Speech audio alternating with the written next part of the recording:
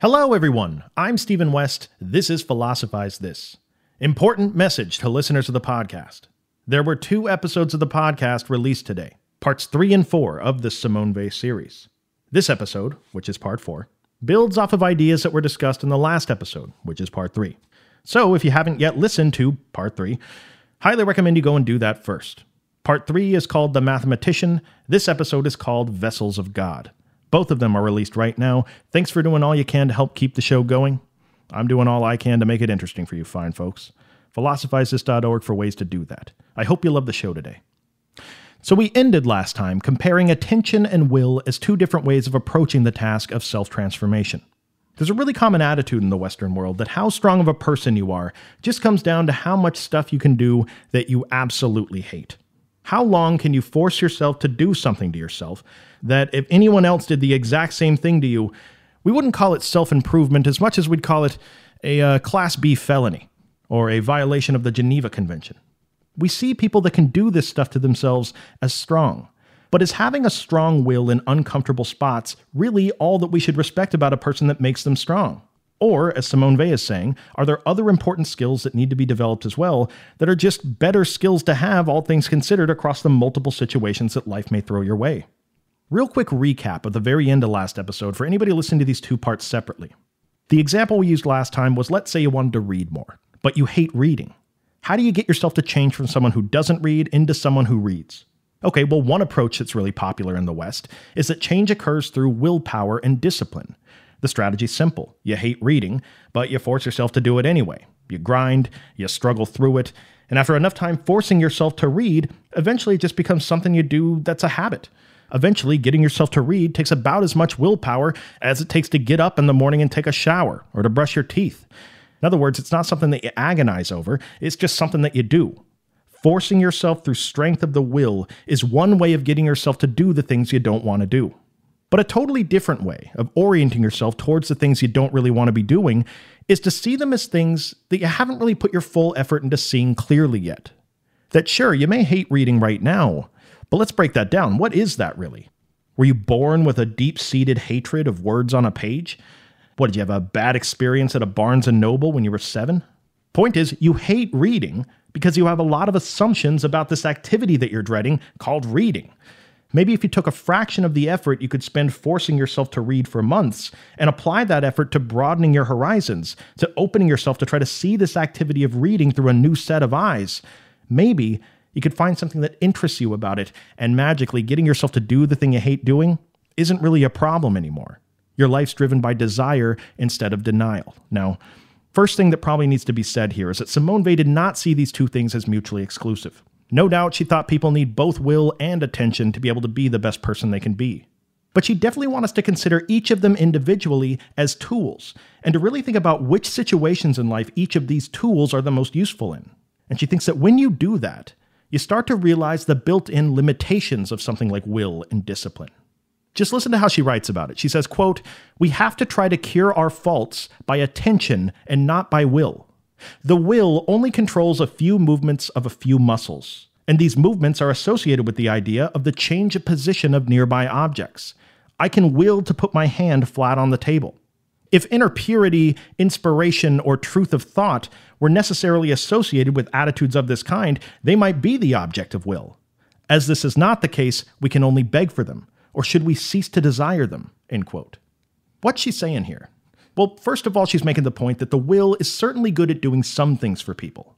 But if you really broke it down, the will is mostly good at performing physical stuff. It's a great tool to use if your goal in life is that you want to increase your max deadlift weight. It's a great tool if you want to sit in an ice bath or any uncomfortable situation and endure things for as long as you can. If you're a writer, the will is great at getting you to sit down and put pen to paper and start doing the work. But there are certain things that strength of the will can never get you closer to. For example, if you're a writer, you can't will yourself to something like creativity. You can try to use the will there if you want. You can try to write really, really hard for hours on end. You can say, I'm not getting up from this table until I've written 2,000 words today. You can force yourself to move the pencil up and down on the piece of paper, but if every word you write is completely uninspired, then you're just wasting trees at that point. She says, what could be more stupid than to tighten up our muscles and try to will ourselves into writing a good poem, or to will ourselves into an understanding of virtue? Like she said before, you can't will yourself into an understanding of the truth just by going down to the library and reading really hard for a while. Now, don't get her wrong. Again, the will is an amazing tool at doing some stuff. But the point she's making at the end of that quote from before is if all you ever worked on when developing yourself in this life was will and discipline, if you didn't practice this cultivation of attention at all, then when you're in a situation where you need something like inspiration or moral clarity or an openness to the truth, if all you have is discipline and will trying to physically assert yourself onto the moment, what can you do in that spot? It's the wrong tool for the job. That's why she asks those questions at the end of the quote. Pretty facetiously, I might add. She says, what do? Do you just find some way to convince yourself you don't want these things anymore? Do you beg somebody else for inspiration? She asks. Again, both of these skills are necessary, but to Simone Weil, we have to be honest with ourselves and recognize that sometimes the more useful skill to have in a situation is not to be able to will everything about the universe into existence, but instead to do the work, to become so open and receptive to experience that you become capable of being a catalyst for the universe to exist through you. If it's not obvious by now, this is going to be an extremely different take on morality than the existentialist heroism that was beginning to dominate Europe during her time. This is also why the suspension of the ego and the personal biases, that's why all this has to go. We're ultimately trying to develop a sensitivity to be able to receive something that lies outside of the 5 conventional senses we typically operate within. Just as there are things that can't be willed into existence by physical brute force, there are things that cannot be perceived by the human senses that still nonetheless exist to Simone Weil. There is obviously some sort of continuity to this existence that we're in. There's something that lies outside of our perspective of space and time that guarantees existence as it is from moment to moment, or at least has so far. The thing that makes an apple tree sprout an apple instead of a strawberry. What is that? I mean, you can describe it through something like DNA, but what guarantees the continuity of that DNA?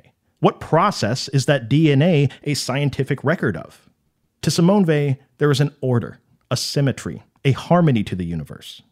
She writes about what's included in it at one point. She says, quote, all beauty, all truth, all justice, all legitimacy, all order, and all human behavior that is mindful of obligations, end quote. So what is she talking about there?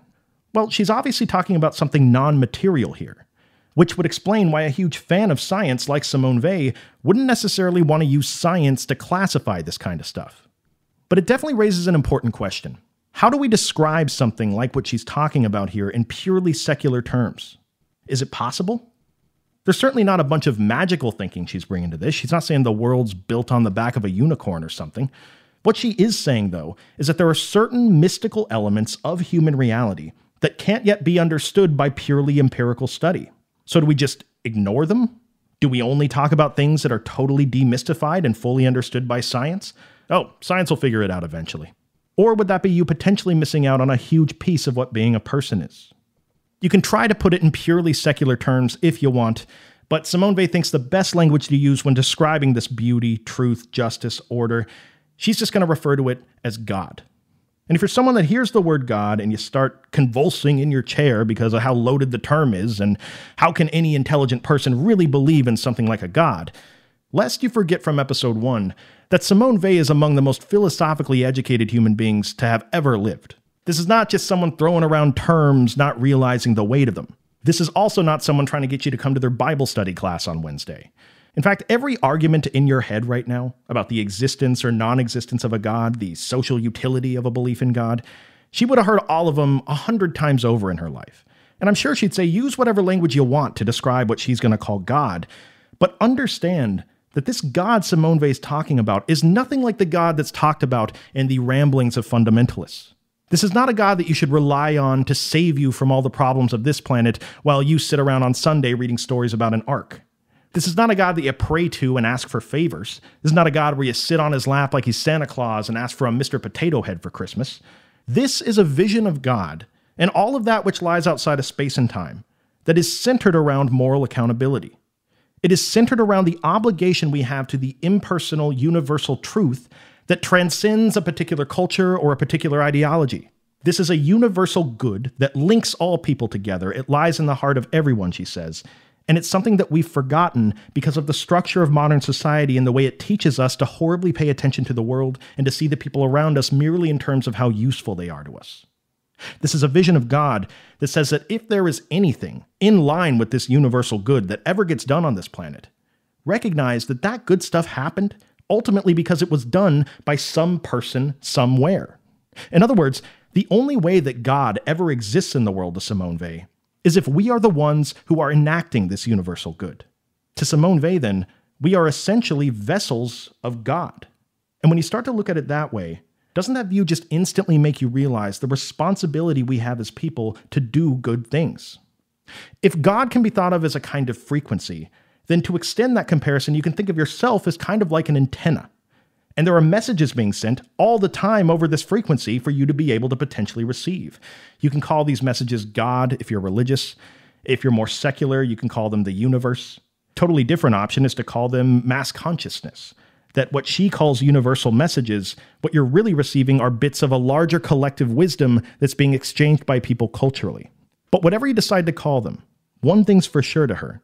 You don't access these more universal messages if you're locked into a closed system of thinking like an ideology. And here's one of her big points. If we existed in a world where there were no people that had ever done the work or had transcendent experiences that were calibrated enough as an antenna to receive this frequency, there would be no new beauty, there would be no new creativity, there would be no new justice. In other words, if you're living in that sort of world, Simone Weil says, then the atheist is right. God doesn't exist. And there's no evidence in that world that these messages are being sent either.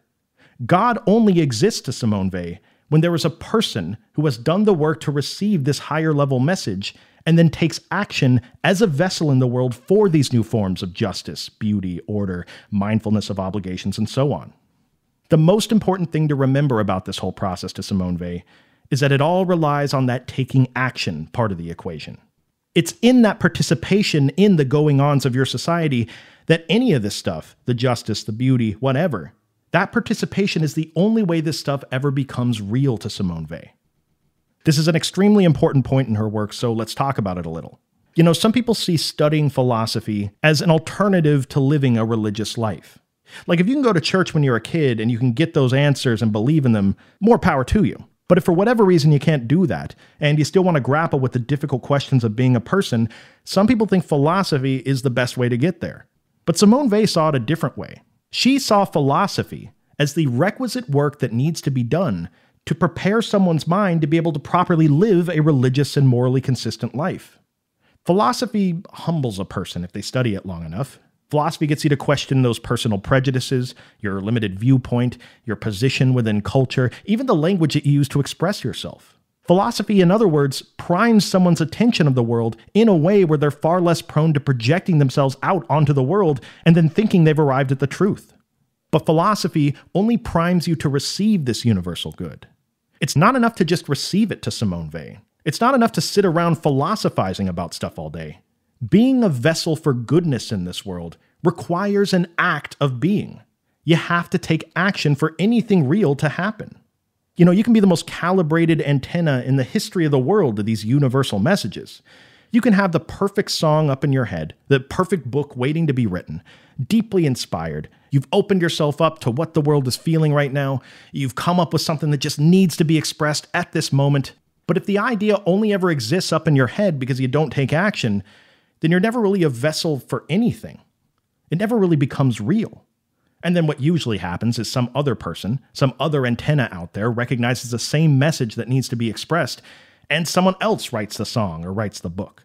And there's been many a person that sat around watching other people that came out with an idea that they had first, and they sit around lamenting the fact that they should have gotten all the credit. But no, it's only in action and participation that somebody becomes a vessel for good. To Simone Weil, this also helps to explain why the colonization of people that we talked about on episode 2, uprooting people, robbing them of their culture and their ability to participate in culture, this explains why this is such an effective tactic to use if your goal was to spiritually impoverish people. This applies also to the society of the spectacle that we recently talked about. To Simone Weil, the concept of the spectacle would make sense in theory.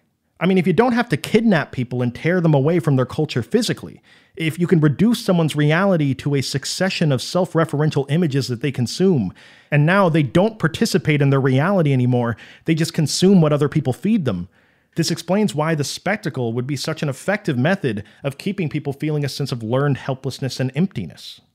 What she's ultimately getting at is that people used to pray or meditate or have any number of religious rituals that allowed them to feel a stronger connection to the God that they believed in. But under Simone Weil's vision of God, it's through participation and action as a vessel for good that you end up feeling more spiritually connected to things. And if for whatever reason you can't participate or are not willing to, of course the world seems like a godless and meaningless place when you're not meaningfully participating in anything. There's an interesting line of thought she goes on in one of her journals. She says, the way it should be, probably, in these modern, productive, material societies that we live in, where so many elements of them are centered around the manipulation of materials and nature around us, our workplace should probably be the location of spiritual connection for the modern person. Work could easily play the role in our psychology that prayer used to serve for people. I mean, think about it. It's an activity where we're participating, we're working, we're creating something that's productive and useful for the people around us, for the world we live in. That sounds like a place where we should feel a similar level of joy and connection for our contribution to the whole process that's going on. But that's not how it actually is. In actuality, we have people grouped into these collectives that do their best to alienate people from how their work connects to others in a meaningful way. We never meet the person that made the beautiful vase that we have. Is it simply a coincidence that that's the way things are set up?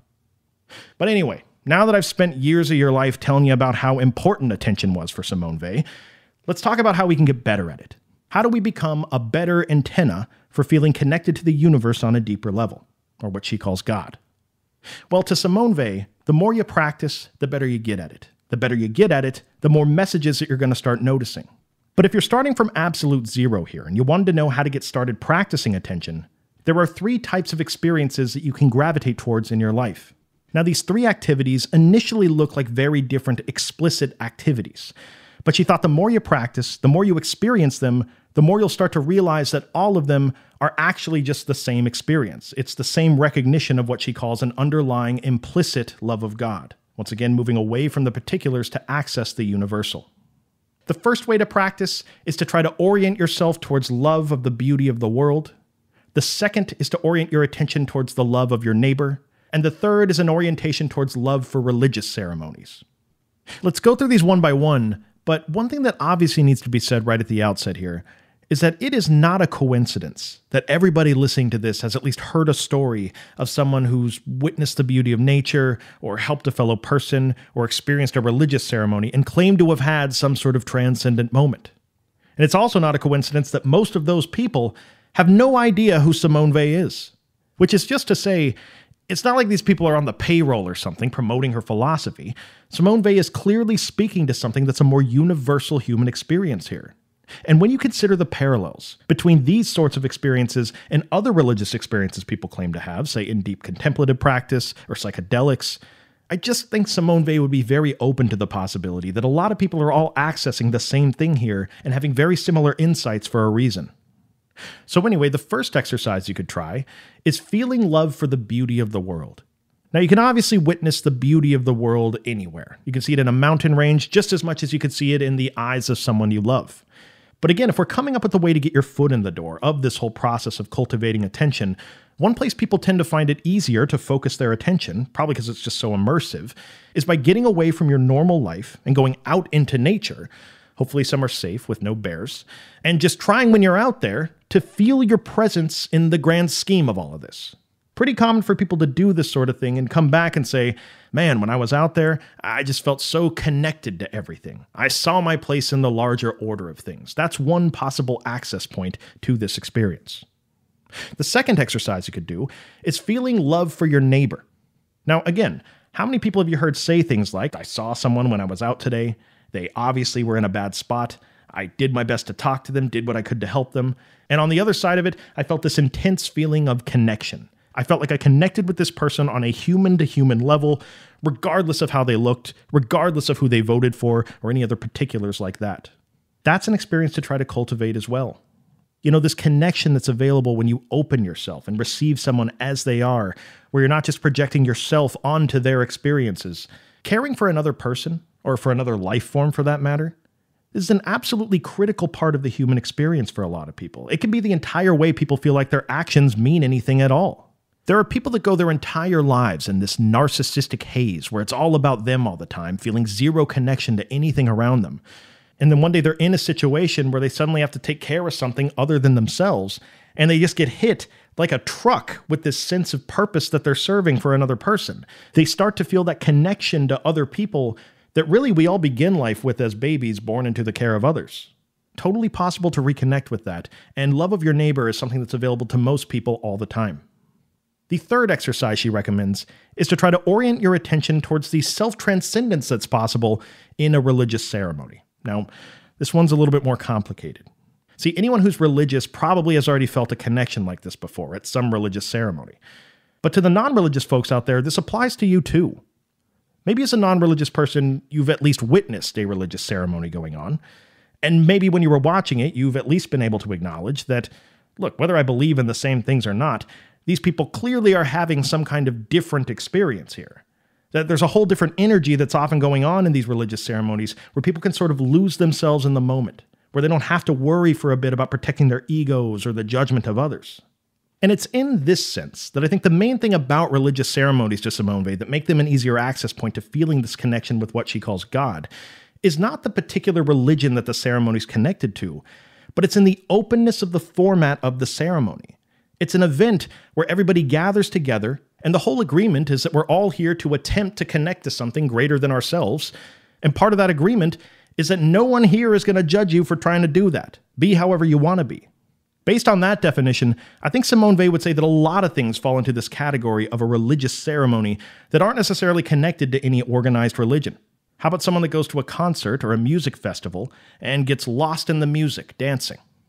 How about somebody that goes on a vision quest or something? Tons of potential examples here. You'll have to find the things in your life that apply. But one thing's for certain. If there's any advice I think Simone Weil would offer to someone who's just starting out on this journey of getting past the conditioned personal ways of making sense of the world, I think it would be to not make the mistake of thinking that just because you practice these exercises for a bit, that you somehow arrived at the pinnacle of what it is that she's talking about. See, it's so easy to think, oh yeah, I'm going to be more open today. I'm going to put on my little circle glasses and be more like Simone Weil. Yeah, there's this guy that works in accounting at my office. Total moron. Genuinely just a pathetic human being in every sense of the word. But you know what? I'm going to take him out to coffee today. I'm going to be open and receptive just like Simone Weil. And when he starts talking and saying all the insufferable stuff he usually says that ruins my life, I'm going to use it as an opportunity today. I'm going to use it as an opportunity to practice patience. I'm going to identify some things that I love about this person and try to get those to rub off on me a bit. But what are you really doing there, she would ask. Are you accepting that person the way that they are? Is this a deep love of your neighbor where you're trying to connect to them on a universal level? Or are you just reframing aspects of their existence to be something that benefits you in your own personal projects? Again, it's so easy to set out on this journey of trying to cultivate attention and then to see a little bit of progress to think, well, I'm the most open, receptive person that I know. I must have done it. When I was practicing the other day, I must have reached sainthood. Call me Santa Steve from now on. It kind of reminds me of a really common story you hear when people try to learn mindfulness meditation. Somebody will start meditating. They'll follow the instructions. They'll pay attention to their breath. They'll pay attention to the sensations in their body. Allow the thoughts to come and go. Don't judge them. Just observe them. Be present. And they'll get done meditating and they'll want to be more present in life and they'll read the words of the wise Zen masters. What do they say? What is it to be present? Well, it's quite simple. When I walk, I walk. When I eat, I eat. And when I sleep, I sleep. They'll read this stuff and they'll say, hey, I think I get it now. I shouldn't think about the past. I shouldn't worry about the future. I just got to be right here in the present. So whatever I'm doing, I just got to focus on that activity and nothing else, right? That's what it means to be in the present moment. When I'm driving, I'm thinking about driving.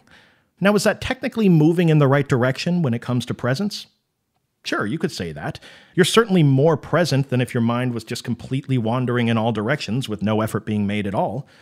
But on the other hand, there is obviously a very severe difference between the experience of that person and the experience of presence that someone's going for when they're living in a Buddhist monastery on top of a mountain. Is it better than nothing? Probably. But Simone Weil might say, just be sure to remember there are levels to this stuff, and the same thing applies to the skill of attention. Never forget, she would say, that society incentivizes people to fall back into these old habits of projecting their agenda onto things, including this process of cultivating attention. So if you're looking for a solution all the time, or if you're seeking a destination where you've practiced being open and receptive enough, and now I'm a moral sage, you're no doubt going to find that destination. Cultivating attention, then, has to go hand in hand with a healthy level of self-awareness. We have to keep ourselves in check because nobody else out there is going to do it for us, not even society. We have to remain humble. And the only way you can ever hope to do that really is if you develop your ability to think as clearly as possible. Remember, she thought that lucidity was the only path to the virtues of moderation and courage. Two virtues, she says, that without which life is nothing but a disgraceful frenzy. But the value of moderation and courage extend far beyond our own personal development. We ultimately need both of these things to be able to effectively resist anything in the world politically without ourselves becoming a disgraceful frenzy in the process. And this is where the mathematician situation from last episode becomes a bit more complicated. Because let's say you can get to the point where you're actually seeking the truth. And let's say you follow her solution of refusing to join one of these collectives and you take the road less traveled and work on the skill of attention. By the end of her life, it was clear to her that there are certain situations that the world can throw your way where just refusing to join a collective way of thinking was not the appropriate level of protest if you were going to be a morally consistent person. She actually lived through one of these situations, by the way, when Hitler invaded Poland, and then Denmark, and then Norway and Belgium. And as he went, there came to be a time in Simone Weil's life where just being a pacifist and refusing to participate, that sort of resistance started to seem to her to be pointless. I mean, by all means, she would say, if the situation doesn't require violence, non-violent civil disobedience is great. But she says, when you're facing someone like an Adolf Hitler, at a certain point in a certain kind of social conflict, you have to fight fire with fire. She says you can't just sit back passively taking personal pride in the fact that you're morally superior to the Nazis. Oh, history's going to look back on me and say that I was in the right. No, that's not enough sometimes when people are out there being colonized and murdered. Simone Weil thought there were situations in life where it's going to be necessary for a person seeking the truth to make the choice to align themselves with the collective. And most of the time when they do that, that's going to be something that person sees as a lesser evil in the moment that they have to support. And while we can never view the philosophy of Simone Weil as by any means a completed work, just given how early she died, I think she'd want to say to this thinking person that feels that they have to resist the way that things are by temporarily aligning with the collective, that when you choose a lesser evil, never allow yourself to forget that you ultimately chose evil there. We need courage and moderation to make these choices. Maybe the two virtues that most closely resemble moral obligation and thinking clearly. Two things I don't know if I've ever seen any other philosopher more committed to than Simone Weil. Thank you for listening. Talk to you next time.